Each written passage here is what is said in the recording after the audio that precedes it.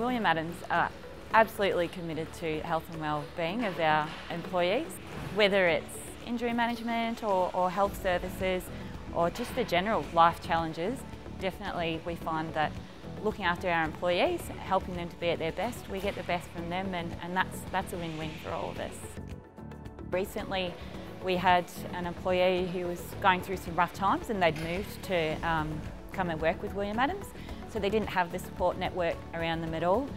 Thankfully the manager involved was well trained and understood signs that this person needed some help, so they engaged with me and they were confident enough to approach that person and let them know what resources were available. We were able to help that person get off to a GP, which they never would have thought to go to a GP for a mental health concern, and we were able to support them to stay at work in the short term. It ended well with this person staying with our company and returning to their best. In Tassie, the specialist care is really difficult to get.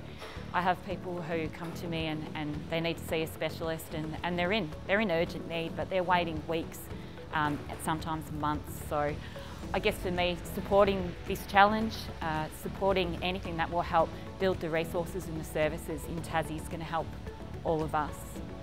This is a positive way I think that we can do it.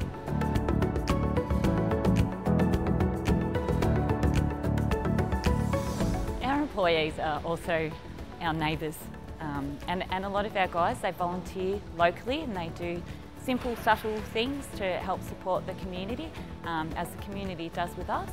But also, I think everyone that works with William Adams is really proud that we're part of the Elphinstone group, and they have made some significant contributions to health services. I think we all need a bit of help sometimes, and our health is not infinite, so we definitely feel that this is something that's important.